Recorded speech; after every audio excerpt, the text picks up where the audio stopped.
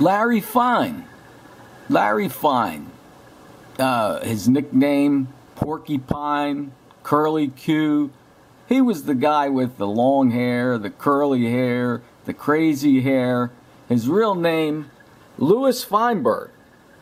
And he actually was born in Philadelphia, or at least he grew up in the Philadelphia area. He was born October 5th, 1902.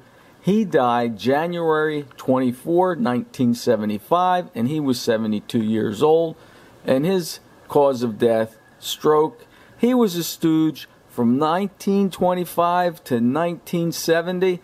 I think that would make him the second to Moe as being a Stooge for the longest period of time.